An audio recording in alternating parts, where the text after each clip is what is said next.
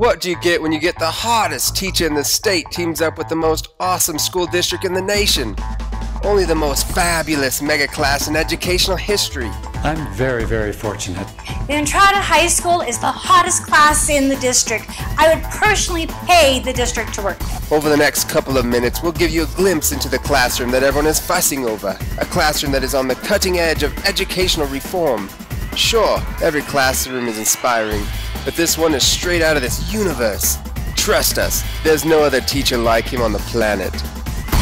Welcome to the fabulous life of Mr. Harman, teacher for Entrada High, Draper campus. Mr. Harman is the hottest teacher in the planet, and the whole district knows it.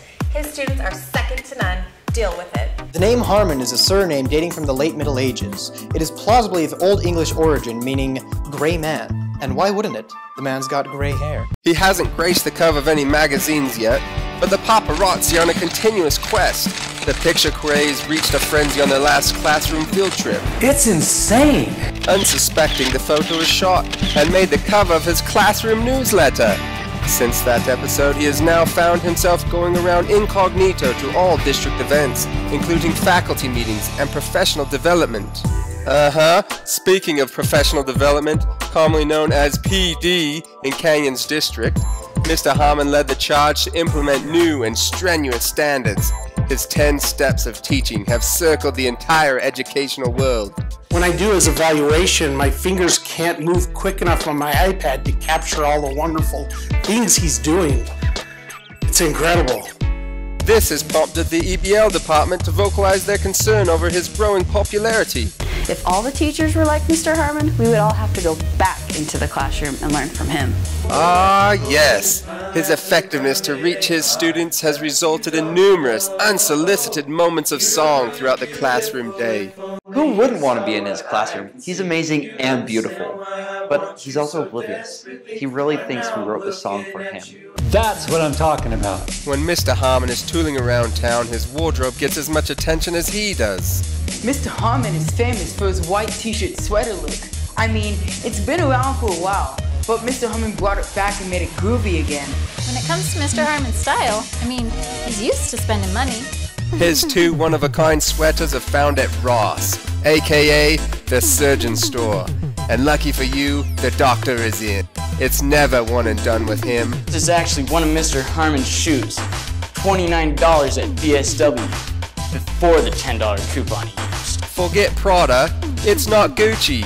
When Mr. Harman wants to pamper his feet, it's the bargain rack at DSW.